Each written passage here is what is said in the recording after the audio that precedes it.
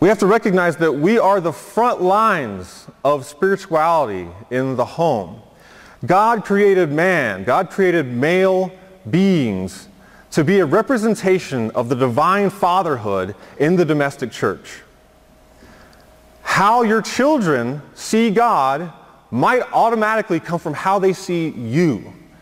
I know that's a lot of pressure, that's a big challenge. But God is willing to give you everything you need in order to fulfill that challenge.